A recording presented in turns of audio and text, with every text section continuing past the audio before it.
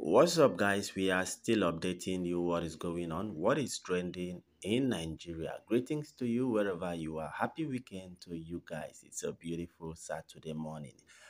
All right, guys. So, still on the issue of Labour Party crisis. Of course, it is no longer news to us, but just like I promised to keep you guys updated on this particular Labour Party crisis. Okay, so I have a latest for you guys.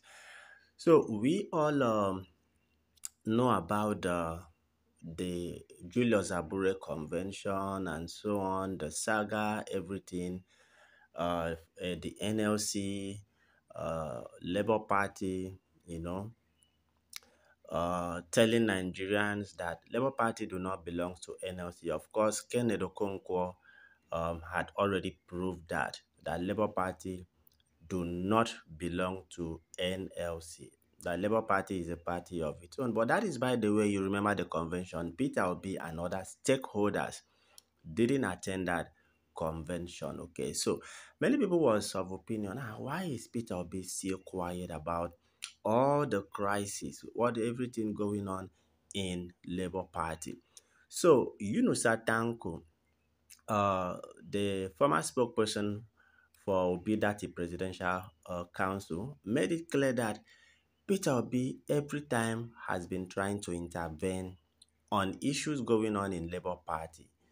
That you cannot take, okay, Kenneth Okonkwo confirm it, that you cannot take a horse to the river and force the horse to drink water. You understand? Kenneth Okonkwo, on the other hand, said, yes, Peter Obi is a man that loves due process. He doesn't want to impose anything on anybody or impose anything on Labour Party because he is the leader of the party. You understand that Peter Obi wants things to be done. Everything should, work on its own. That was what Kenneth Okonkwo said. So Peter Obi has finally reacted to the reason why he did not attend Labour Party convention. So yesterday during the Twitter space, X space, Peter Obi was on the parallel fact, and then what Peter Obi said, the reason why he didn't attend that Labour Party convention was because, I'm quoting his word, Peter Obi said, I did not attend the Labour Party convention because proper work and consultations were not done before the convention. But now that it's over, discussions will begin. All right, I really don't know if there will be another convention because INEC said they did not monitor that convention. According to Kennedy Okonkwo, that it was a social media convention. Okay, so, but according to Peter Obi, he said, now that it's over, that discussion will begin. So I don't know if Peter Obi is insinuating that he has accepted the outcome of that convention. That is what I really do not know. But Peter Obi said that now that it's over, that discussions will begin.